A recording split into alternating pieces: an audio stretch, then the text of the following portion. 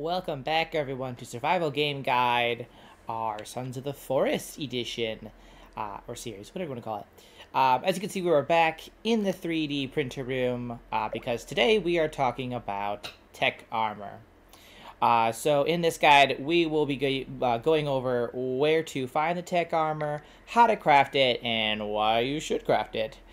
So clearly, obviously, you can find the tech armor basically anywhere that you have a 3D printer, because you need a 3D printer to craft it. You can see the schematic of the tech armor right here.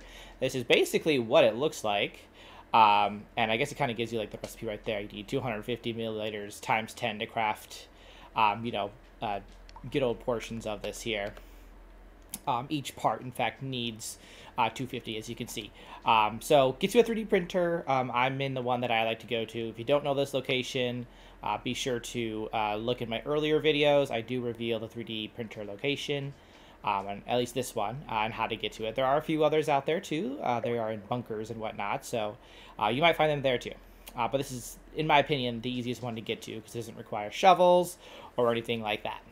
So once you get to the 3D printer room, you will just need to kind of go through the different crafting recipes until you get to the tech mesh, because this is the primary ingredient that you need to make the tech armor.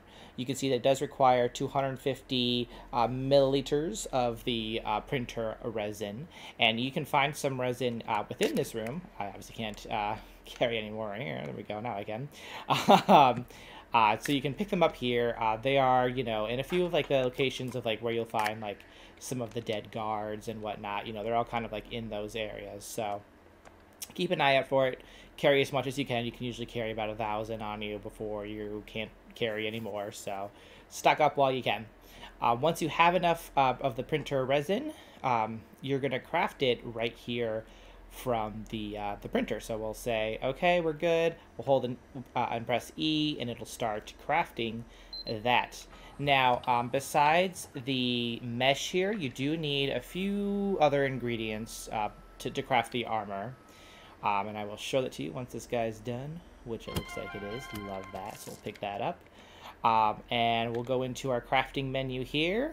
We'll take a hot moment, because it always takes a hot moment when you first kind of get in here. There we go. All right, so our tech mesh. We will find the little pieces right here. They look like that. We'll right-click to get into the crafting section here. And what you need to craft these guys, you can see right here, you need at least one tech mesh. You need a wire, duct tape, some of the circuitry board here, and batteries, which we have here. So it's a little bit of it's a little expensive, but it is very much worth it. So we'll just craft a piece right here so you can see what it looks like. There it is. We'll wear it, and I have it right there in my slot. Just like any other armor, there are 10 slots for you to fill with the tech armor. So, use that as you will. Oh, dog, please. But that's basically what you need, and then you just craft it, and it's on your body in Huzzah, right? So now you might be wondering, okay, clearly, it's very expensive. Is it worth it? And honestly, yes, it is, because tech armor is, at this stage, in terms of like the game development, it is like the highest grade of armor there is. It's above creepy armor. So it's the strongest, basically, that there is. So it's worth making just because, it's going to defend you better. It's going to help you survive out there against all the cannibals and all the mutants and all the nasty things out there. And one thing you might wonder about it, because you can kind of see it in this picture, is it does have like a bunch of lights on it. So you might worry that, those lights are going to like reveal you to the cannibals and whatnot, and it doesn't. That's really just more aesthetic than anything. They don't function as an actual light source. And another little tidbit, I guess like a little bonus thing, is when you get all 10 pieces, you will get an achievement called Dynamo. So, if you're an achievement hunting person, you got to do it to get that achievement, basically. So that's basically it for the tech armor in Sons of the Forest here.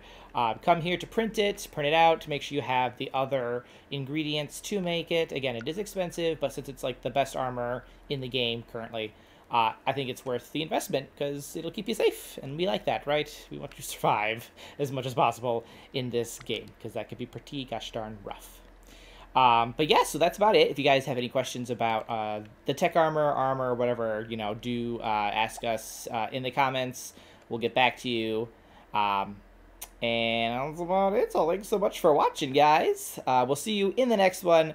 But until then, keep surviving and keep thriving.